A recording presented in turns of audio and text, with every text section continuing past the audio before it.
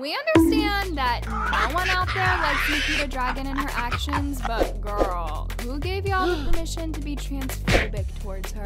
Kinda embarrassing to be transphobic in 2021, just saying. The fact that I never expected myself to defend Nikita Dragun in my videos says a lot about Nikita already, because we all know how she's one of the most problematic influencers out there, and how she has a pick-me type of girl. Yeah. I mean, we have seen her blackfishing, changing races, being racist, and even involving herself in dramas just to be in the spot. Literally, who's more versatile than her? But aside from this, I do want to talk about a very serious topic in today's video, and that is people being transphobic towards Nikita. I know so many trans people, including Nikita herself, deal with a lot of hate on a daily basis, and it actually upsets me how no one really acknowledges this topic anymore, because it's really necessary to spread awareness about it every day. Just recently, you guys, the influencer Taylor Caniff, who's known for being problematic as heck, decided to post a very disturbing video of him filming Nikita in public while misgendering her, as well as shaming Nikita's friends for helping her. Just check this out. My boy's hooking up with a guy right tonight. He said, "F it. I'm hooking up with a man. I'm down bad right now. I'm down tremendous." And I tell a security guard, I'm like, "Yo, bro, like, it's none of my business, but like I just don't. I feel like you guys just like a crazy fact that you guys wouldn't know. Like, did you guys know that that's a dude?" And they absolutely looked like I looked like I just threw a stun grenade in the back of the security lounge there. They're like, "Bro, what?" I'm like, "Yeah, that was a dude," and they could not believe it. And they're like, "Bro, our boy John needs to get a phone call right now." The disgusting part about this, y'all, is that Taylor didn't have the audacity to share this video publicly, as he posted it between him and his close friends. But luckily, one of his friends was able to screen record and post it on social media just to raise awareness on how influencers can be secretly transphobic. Now, here's when the situation started getting on everyone's nerves, because after Taylor got exposed for making transphobic comments about Nikita, he proceeded to post a video on his Instagram stories of him pretending to cry about the situation.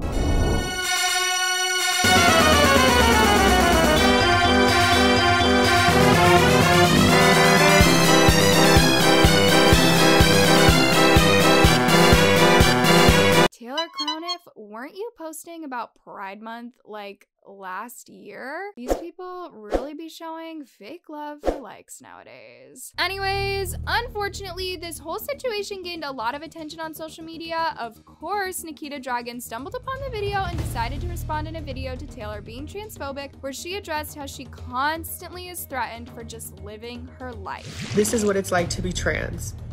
My livelihood is constantly threatened by just living my life as a trans person. And I'm so embarrassed to even be showing this video, but it's reality. It's what's really fucking happening in the world. I try to be strong for you guys and hold my head up high and act like I'm not terrified that something like this will happen to me. This is how trans people die. This is how trans people die. Nikita continued to address the situation in her video by saying how Taylor made fun of her guy friend for being into her when he was only trying to help her get into the car. And guys, Nikita even claimed that her guy friend's life is now threatened as well.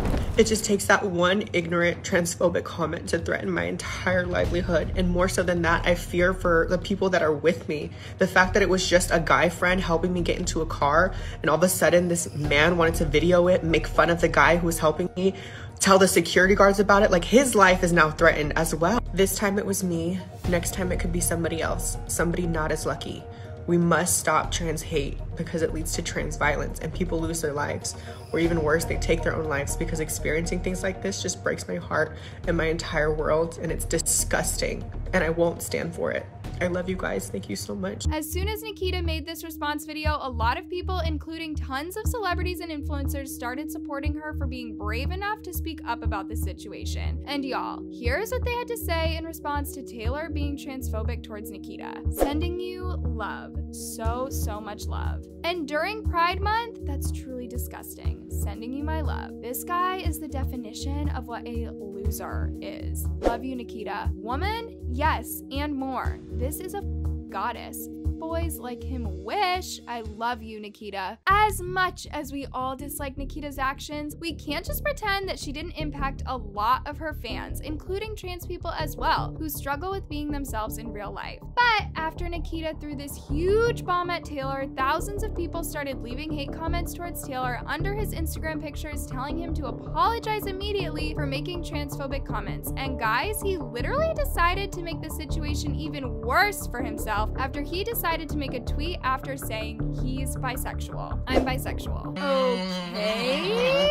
Your identity does not excuse you from being transphobic. With that being said, you guys, Taylor took to Twitter to drag the situation even more by making fun of people calling him out for it. But of course, he had an instant regret later on after tons of people came after him. So he decided to delete them from his Twitter account. I speak facts, facts, facts. Taylor Caniff tweeting, I'm bisexual after Nikita calls him out for being transphobic is an example of transphobia within the LGBTQ+ community. Do MF better. Facts. Wait, what is going on? Ugh. I never wanted someone to be deplatformed so bad. While Taylor was having the best time of his life, getting all the attention he asked for, Nikita, on the other hand, was tweeting about how she fears being around men nowadays, and how one transphobic comment could affect many trans people's lives. This man is on his live saying, I'm doing this for clout and he's bisexual. Sir, you haven't been relevant since Mackin. Sit your transphobic ass down. It's sad I even have to give you any kind of attention. I fear even being around a man as a trans woman, let alone date one publicly. His life now is at risk for being involved with a trans woman. It's so sad. Trans women are women. Not a minute after Nikita started raising awareness about this topic, Taylor Caniff made a decision to go on live and apologize to Nikita for his transphobic comments towards her. And guys, he literally had the audacity to blame people and his close friends for leaking the footage of him misgendering Nikita. All cool. I was never gonna say anything. Like, my boys knew I was never gonna say anything. I'm like, yo, it's just like obviously unfortunate situation. I have people on my close friends that are obviously clout ridden, will murder themselves because of this. And that's when I was like, yo, well, you haven't thought about, so that's one side. Think about the other side. If you accidentally, you do your thing and you end up there, and then the next day you realize what you've done, right? And then I know the security there. So that's the other part people don't understand. And no one does want to understand every part of the situation, nor understand that, like, yo, I'm obviously making a joke to 140 people on my close friends. Like, people don't want to understand that part. I'm not a clout chaser. The clout chaser is you guys. You guys going for my close friends, screen recording my and then uploading it and then playing a sympathy story like you haven't been doing this since 2015. After he proceeded to embarrass himself even more by blaming his friends for all of this mess, he then went on YouTube and posted another video where he apologized to Nikita again. And of course, Taylor had to start making a mess in his video after he said the internet is soft, blamed his friends again for leaking the video, and claimed that he's not transphobic because he's friends with Tana Mojo and kissed his straight guy friend in the past. What the actual? The internet is one of the softest places in the world right now, more softer than a Tempur-Pedic mattress. My one issue with the close friend stuff is that was for a select group of people that I wanted to see the video, and I didn't think anything was wrong with that video. And I guess the one thing that is wrong with that video is that I called her a man. There's really no way for me to win in this situation. It's really just a lose-lose situation. And my next thing comes is the homophobe, that I'm a homophobe and that I'm transphobic. Well, I got news for you. Let's just grab a clip real fast off the internet when you type in Taylor Caniff real fast. It's a boxing. Oh! Yeah, she was kissing. Well, as you guys can tell from that clip right there, I can't be very homophobic. I really can't. Like, that's clear evidence for you that's already been posted before this ever happened.